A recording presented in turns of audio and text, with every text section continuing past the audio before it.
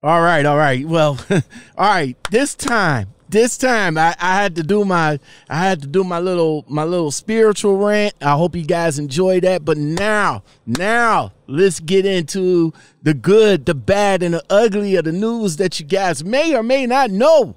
You know what I'm saying? Let's get into it. What's up, y'all? Lockoutmen. I am your host of Lockoutmen Podcast. Welcome to this show.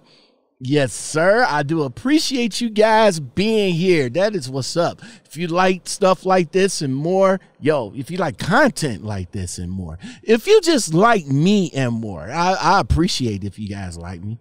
It's all good. It's all good. If you guys like it, don't forget to like, subscribe, comment, share, and hit that bell for more content like this. Yes, sir.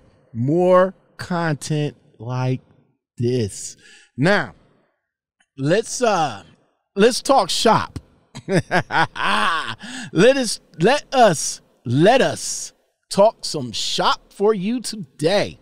All right. So I don't know if you guys, okay. I don't know. I don't know. I don't know if you guys know about this little outbreak that's going on right now. That shut down damn near almost America. Little virus that spread just damn near across America, that took a countless number of lives and changing the face of normality. There's no more congregations. There's no more nothing. We're all in this together. Well, let's start. Let's start with this little tidbit right here. First, I really got to get this out the way because I don't understand what happened and why. You know what I'm saying? Maybe this dude had bipolar depression or whatever the case, but he went on a stabbing spree at a Pilot truck stop in Tennessee. And in the wake of everything, he took 3 lives. Crazy. And unfortunately, it was a truck driver. Truck driver fatally stabbed 3 people and wounded another at a Tennessee truck stop, which was Pilot. But the cops got there. He still had the bloody knife in his hand. Cops told him to put it down. And he didn't put it down, and they took him out. The motive for the rampage was unknown. You know, maybe he went in there and maybe one of the female cashiers kind of like got smart with him. I don't know. But he went in there and he fatally stabbed 3 females. I can't even pronounce his name. So Idris. That's all up. Salam.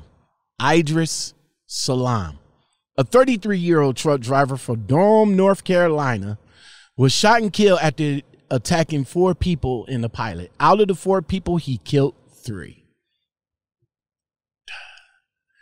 Like I said before, the officers confronted him. He didn't want to drop the knife. And yeah, they took him out. Let's go to, hold on right quick.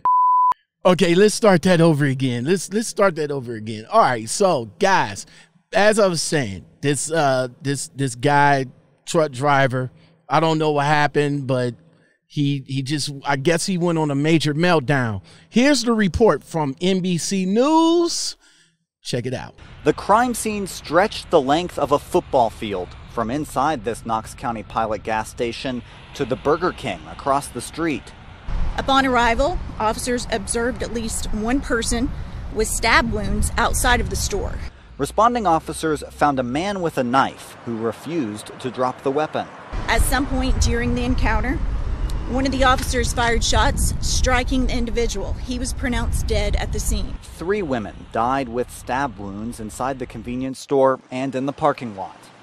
Pilot says all 3 killed were employees. In a statement, CEO Jimmy Haslam says the company is devastated. He says, quote, It is with heavy hearts that we extend our deepest sympathy to the families and loved ones of the victims. Rescue crews brought a fourth woman to the hospital. Pilot says she was a customer. What happened, B? What happened, dude?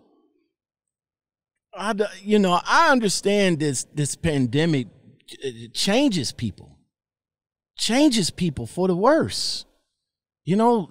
Sometimes it just brings out the worst in people. And this guy right here, Islam, Salam, brother man, 33 years old. What the hell happened? What made you snap like that, bro? Again, my heartfelt condolences goes out to the three women's family right there. That's very, very, very unfortunate, and it's beginning to be, it's beginning to be a lot more crazy. It's crazy, man. All right, so let's jump into other news that you guys may or may not know. You know what I'm saying? This virus is still doing the damn thing. So before I get into Las Vegas situation, let's jump over to There's an awful lot about this. Let's jump over to. That's right, Rick Harrison. Hold on, right quick now. Hold on, stop. I got to introduce you first. Damn it, man. All right, so you guys know Las Vegas is shut down. The whole entire strip. There's plenty of videos on YouTube where people just going up and down the strip just to let you guys see how deserted it is. Like back then, like before the pandemic, it was all crazy. People going about their days, people playing poker, people going to the casinos, people taking pictures in front of the world famous welcome to Las Vegas sign. No more. It's only a few. But Las Vegas is not playing though.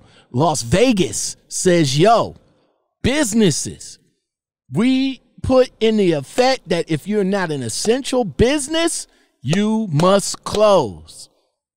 We don't care what you do. But if you're not selling the essential needs of the people, then you can't be open, bruh.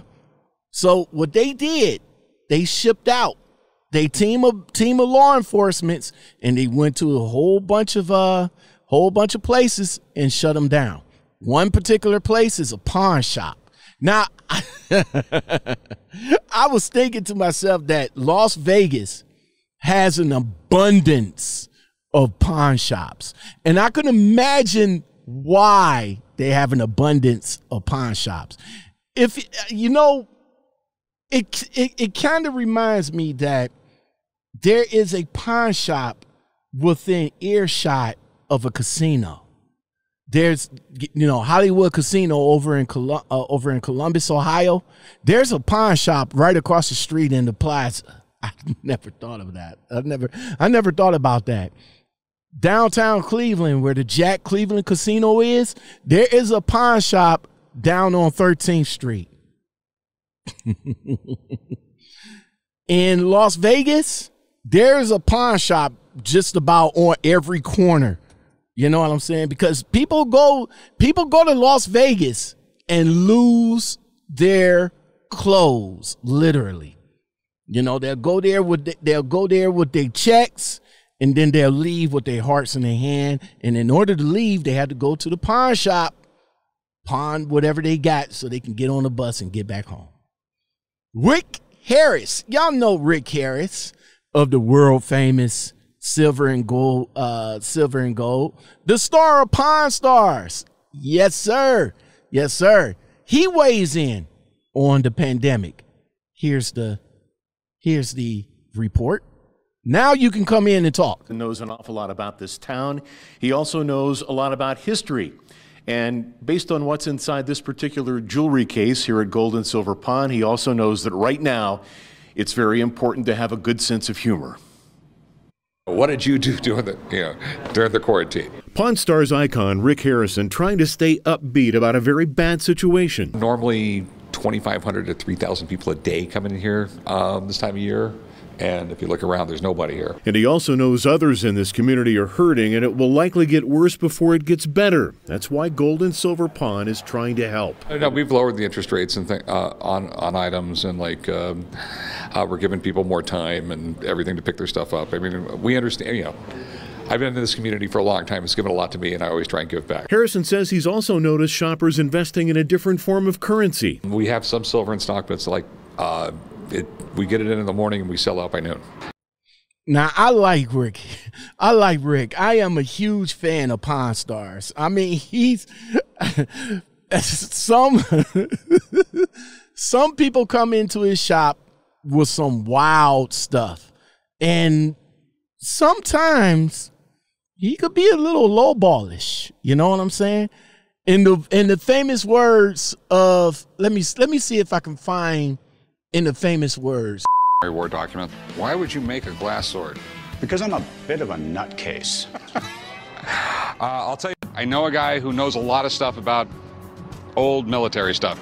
Let me give him a call. Let me see if I can get him down here today, and maybe we can do something. All right. I do know a girl who does, and I wouldn't be able to purchase it until I talk to her. Have to have an expert check it out. Somebody that knows all about this stuff. I'll have him check it out. You know, maybe we can get a price together. See what I mean? Always know a buddy. Yeah. I don't know about this sanitizer right here, but I do know a buddy that knows a lot about sanitizer, and that could probably give me a proper price on what the lowball you at. They'll bring in a buddy, and yeah. See, the thing about them bringing in a buddy to give them an idea on what something is worth. Never, ever think that the price that the expert says that is worth is the price that you're going to get. See, the expert values the worth of the item is for Rick. You see what I'm saying? So let's just say you brought in your item, and you say, you know, he calls a buddy. Yo, I gotta go and call my buddy. Okay, no problem. Dude come in and say, yo, this is worth $5,000, and your eyes explode like, oh hell yeah, I'm about to get $5,000 out this piece right here. No. $5,000 for Rick, meaning that he has to buy it from you at the grand old price of $1,000. Okay, buddy, how much you looking for? I'm looking for what he said, $5,000. That'll be a no. How much are you really looking for? I'm really looking for $5,000. How about $2,000? $5,000? How about let's split the difference. $2,500. See, the $5,000 is what Rick needs to get out of the item, not you. Because if Rick buys that for $5,000, he ain't gonna make no money. He ain't gonna make no profit off of it. He buys it from you for $1,000, sell it for $5,000. That gives him a $4,000 profit. Think about that when you guys go into any pawn shop thinking that you guys is going to try to make a come up. Now, with that out of the way, all right, let's go to the 113 businesses and the ones that got suspended.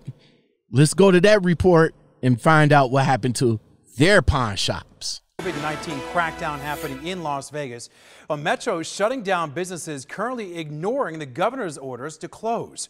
And 13 investigative reporter Joe Bartels right now is live at Jones and Flamingo with a business well known to Channel 13 viewers. Joe.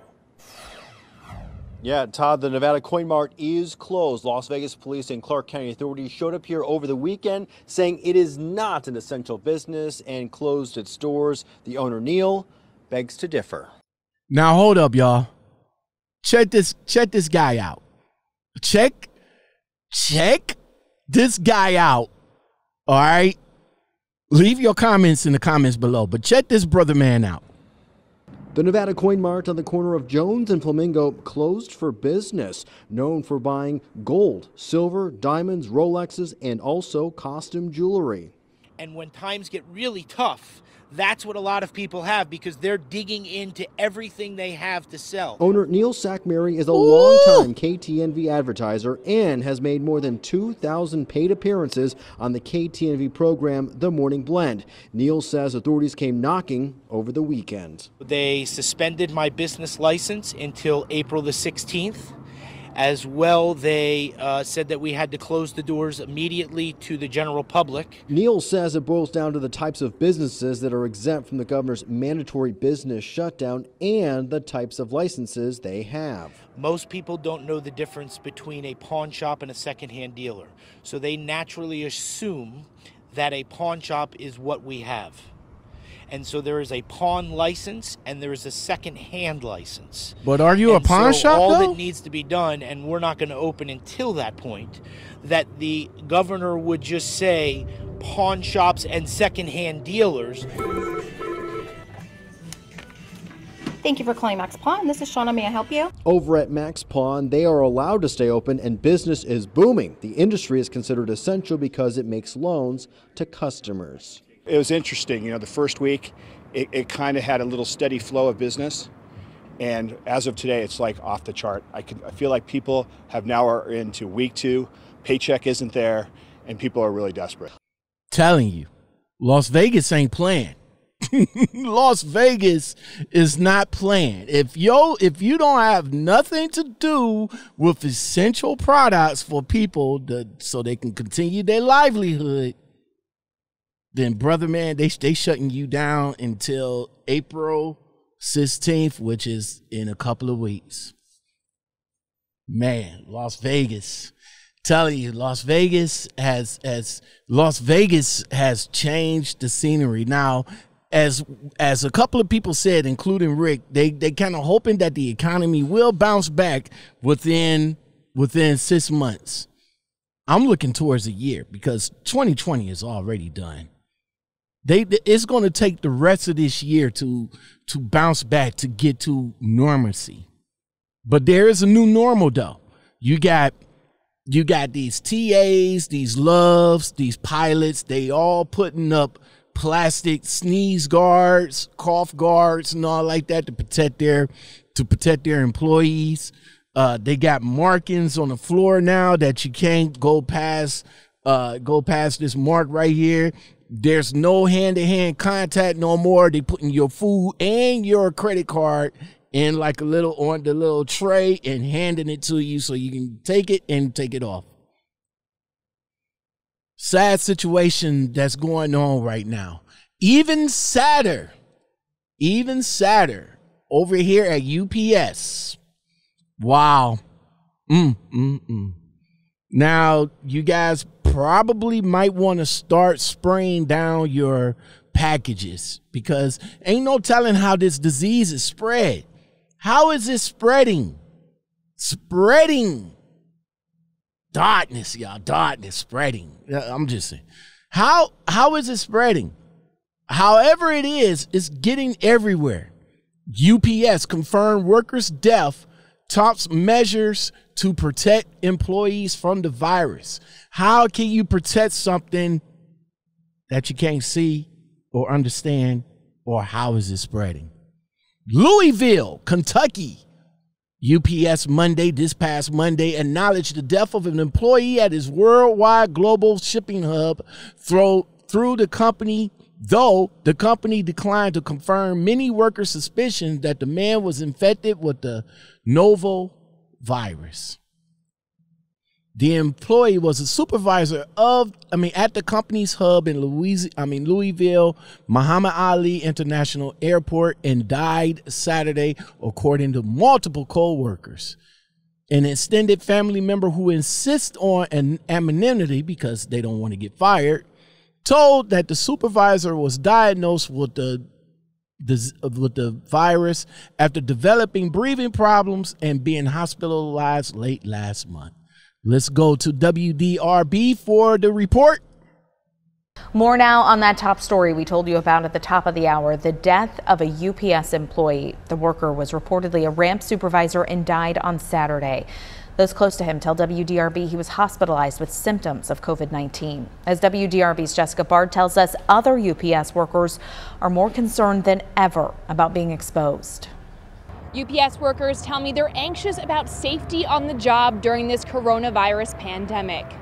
They say the company isn't doing enough to protect them from the virus, and they're frustrated by the lack of communication.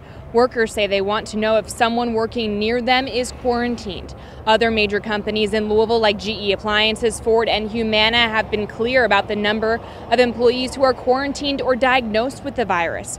UPS has a policy of not confirming employee cases to other employees or the media. The company says it's going to great lengths to protect employees. Part of a statement to WDRB says UPS is not confirming employee cases because of medical privacy laws, but we continue to communicate often and regularly with our employees about the recommended behaviors to manage health risks. It's important that employees and the community understand the vital work that UPS is performing during the pandemic. I don't know. I understand the policy, the medical policy and everything, but I want to know if somebody that I'm working close to that may or may not have, that may have it, I want to know. Yo, tell me. I need a bomb drop for that one. I want to know. Bump all that. Let me know who else in here that may have this. Because I may be working side by side to this person. So, yeah, let me know. I got to know. But again, how, like I said before, how can we find out about this thing? It's an invisible threat.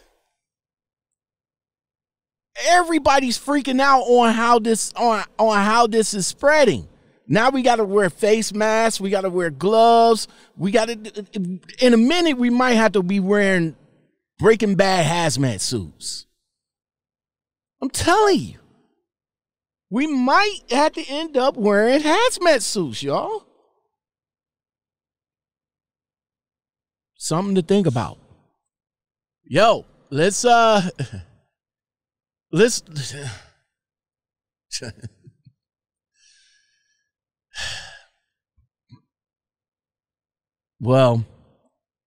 looky here, truck drivers.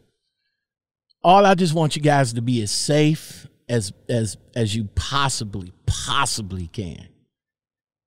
Because of course, I know you guys say the same thing, and it's also the same thing is said all the time, that, you know, once we shut down, the America stops. So salute to every truck driver out there, including myself, that's braving this pandemic to make sure that you guys have what you need, because unfortunately our homes is right here, and we eventually have to come in contact with people.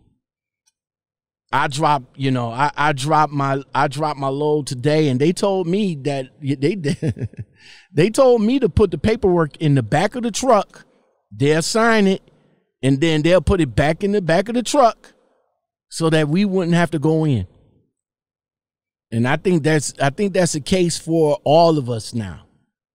You know, how we used to go up to the window, sign off all our paperwork, yada, yada, yada. But now, they said just put it on the back of the trailer. We'll get it, we'll sign it, and then boom, you're good. So stay safe, drivers, all right? If you guys like content like this and more, please subscribe, like, comment, share, and hit that bell for more content like this, along with that all button. I am your humble host, your news reporter, your guy, Lockoutmen. And I would like to give you guys an update. Today, I'm not sure if a Make the Call video was released today, but today unfortunately, I have some news for you guys that the Make the Call videos, I will not be making calls, unfortunately for you guys. I'm just letting you guys know that all the trucking companies now, they're looking for drivers. They need drivers. They're doing everything that they can to bring drivers on to make sure that the commodities is still being moved in this hectic pandemic right now. So if you guys need to know information about any company that you may be interested in, please call them and do your research, because now they going above and beyond of what they actually offering now. You know, some companies is offering a little bit more for you guys to come out here and do the damn thing for them. They're offering more incentives. They're offering more pay. They're offering more bonuses for you guys to come out. So just know that all companies out here now are looking for you. So if you're interested in going to any company out here, definitely give them a call, the ones that you are interested in. Make sure you talk to that recruiter and make sure that the information that that recruiter gives you is what you and that recruiter could work with. Okay? Just give them a chance, because some companies won't give you a chance. But that company that do give you a chance, definitely work with that company. All right? So, but unfortunately, to Make the Calls MTC, the last call that came out today will probably be the last call that I will make for you guys. Now, if you guys still want some advice,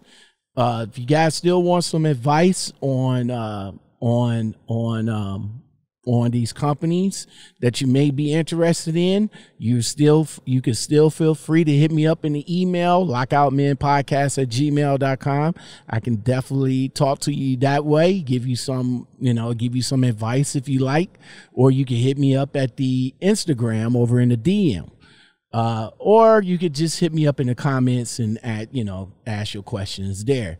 I will try my best to help you out in your decision making, but as far as Make the Call video goes, this morning call will be the last call that I make. So I'm glad that you guys enjoyed the 4 seasons of Make the Call series that I did.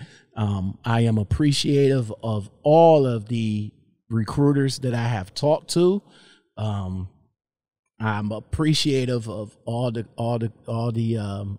people that was interested and that got on with the companies because of the call videos. And again, thank you very much for the support of the call videos. All right. With that said, I'm done. You guys have a blessed one. May God bless everybody. All right. May God bless everybody. And on that note, we are gone.